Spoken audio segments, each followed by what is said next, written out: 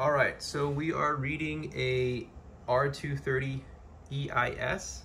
This is the same as a 220 or a 215 switch.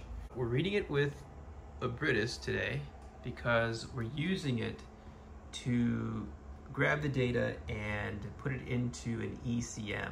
This client needs an ECM, and the original is completely damaged. The EEPROM chip was corrupted when I read it.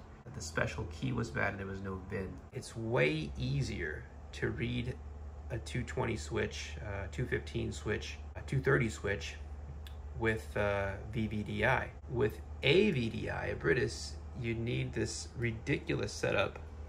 We've got several wires hooked up to that, and we've got it hooked up directly to the EIS.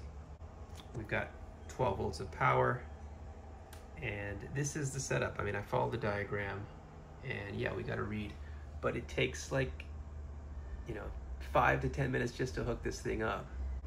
It can be done. I just read it. We have the data. I'm going to save this data and transfer it to an ECM for this client, so his car will start and he's going to be happy. But yeah, just a quick note on reading the 220s, the 215s, and the 230s with AVDI. It takes quite a bit of a setup to get this done.